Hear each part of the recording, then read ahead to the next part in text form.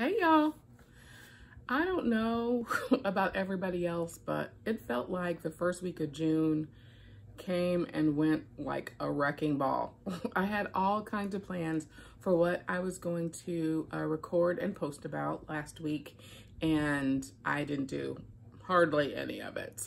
Or any of it really. I posted one read out loud video, but I'd wanted to do a May wrap up and I'd wanted to do a super queer TBR for June, and I didn't do either of those things. Although part of the reason why I didn't do my TBR is because my books didn't come. I ordered them from a local shop that is doing hand delivery, and one of the books wasn't on the shelf yet, so they aren't delivering any of them until that book gets into the store. So that's what I was waiting on. Although honestly, I don't know that I would have done it.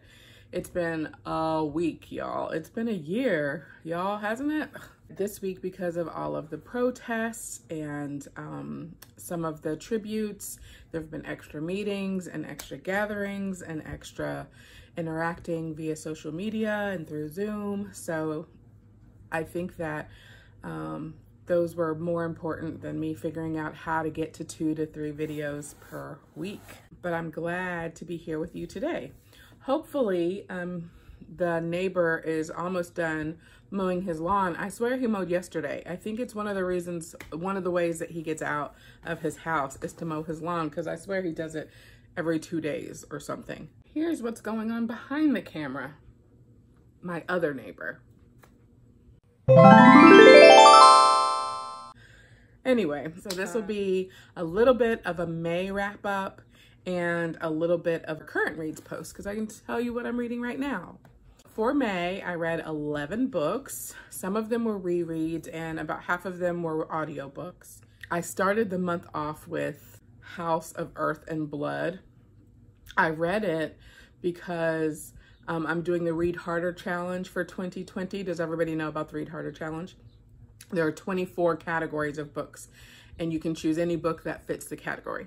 So one of the categories this year is a door stopper written by a woman, which means that it needed to be at least 500 pages.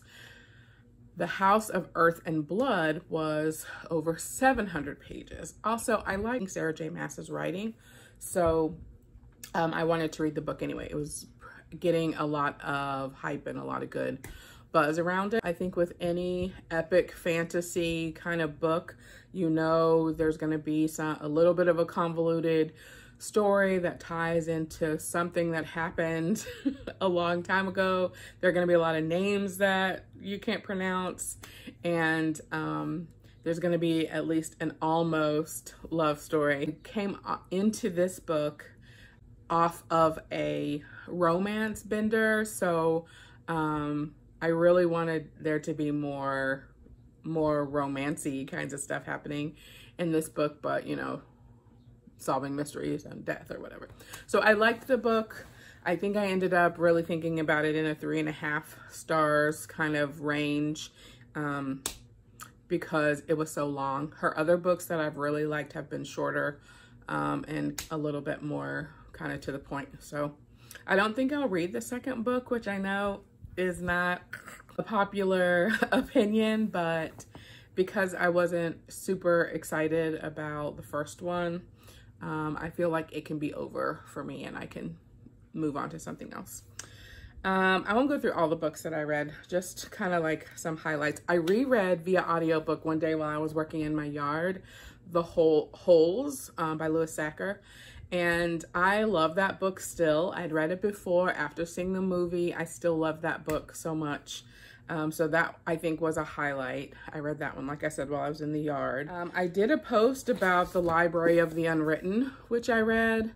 I enjoyed it. I love books about libraries and librarians, and this is a librarian in hell who is trying to find a book that has gotten away from a couple of angels.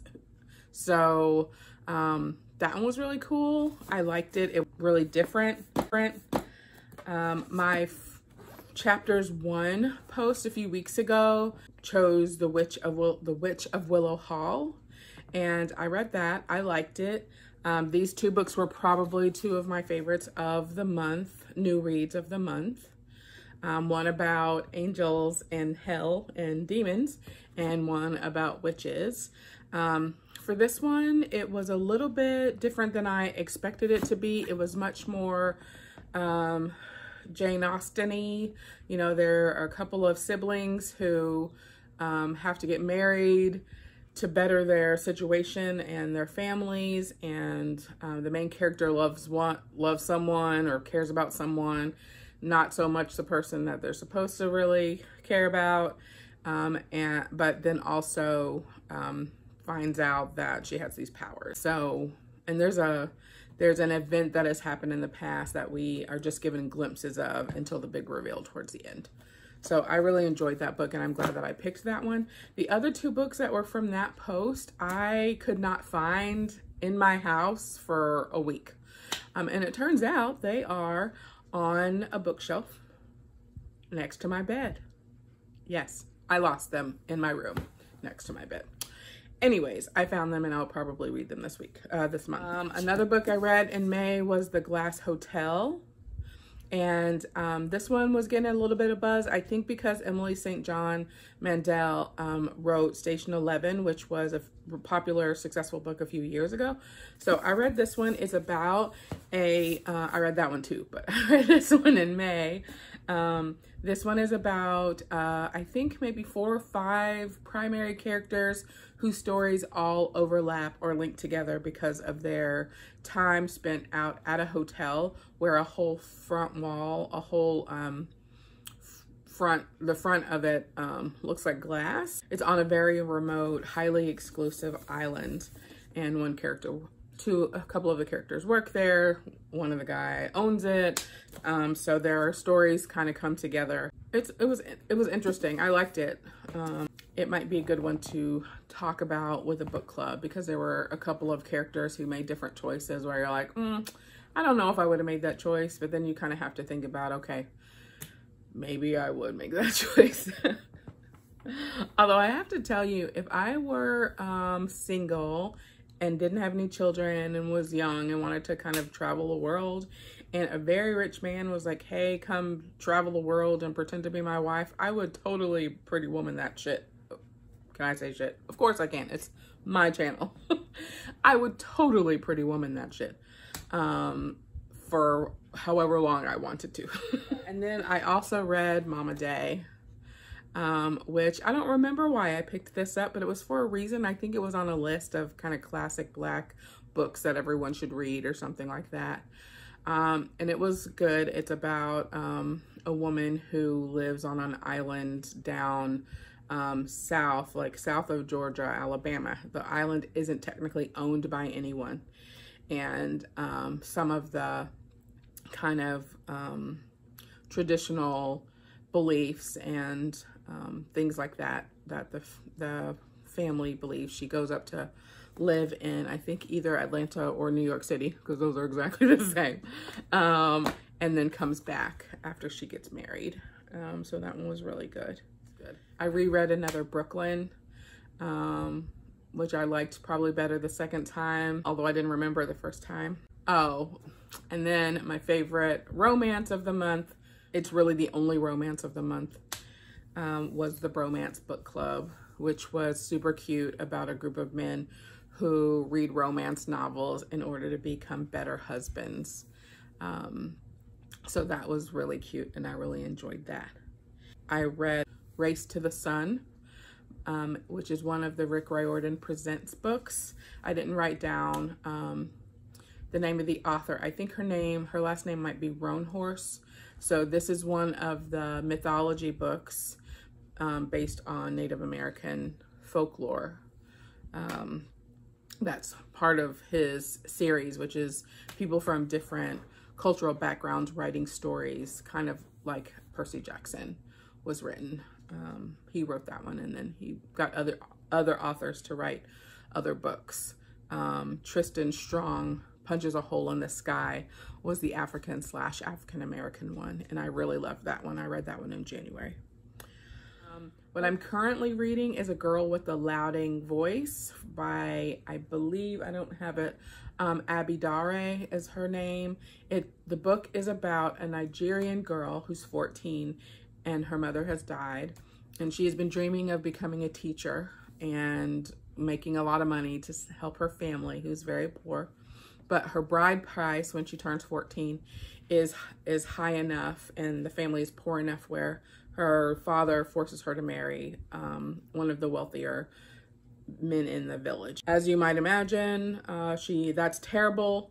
She befriends one of his other wives, and then terrible things start to happen, and she goes on the run from her home to Lagos, where things do not get much better. So it's really good. I'm reading an audiobook, which is why I don't have it to show you.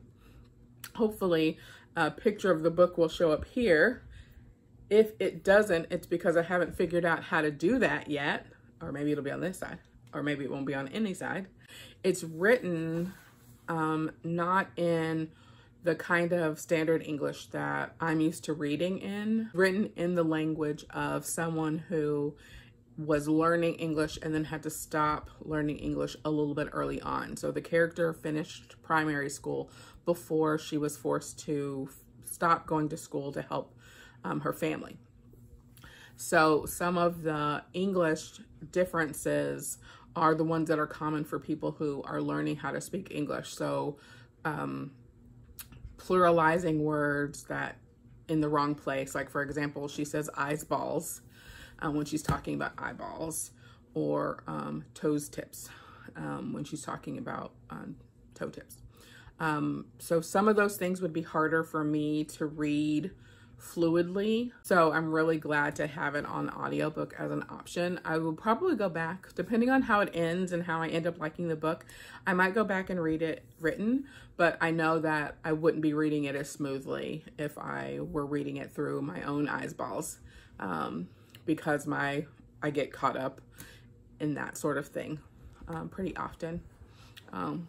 Because I have to edit in standard English at work. So sometimes it's hard for me to kind of switch that on and off. So I'm reading that one. And then the other book, the print book that I plan to read either today or tomorrow, is Afterlife by Julia Alvarez, who I've read a couple of her other books and have really enjoyed. And then hopefully those books that I ordered from the bookstore will come pretty soon, or not, because it really doesn't matter. I've got lots of books around the house, and the library has opened here for pickup. So I also plan to take advantage of that this week, if just out of support of them being open. Although from what I've understood, some of the local libraries have a waiting list for pickup appointments that are 2.5 to 3 weeks long. People have really been missing the library, just like I have. Here's something else I tried in May. All right, you ready? Yeah. Hey! Shh, dude, no. You gotta go like, hey. Oh, okay. If you didn't check out my most recent read out loud post, check that out. That book was In Your Hands. And click like on the video, even if you didn't like it that much, and then click subscribe down below, because I'm really trying to get to 100 subscribers so that I can customize my URL. Not that I'm obsessing about it or anything, because that would be ridiculous, but my friends would really thank you, because I could stop asking them if they've subscribed to my YouTube channel. Okay, I think that's it, and I will talk to you soon.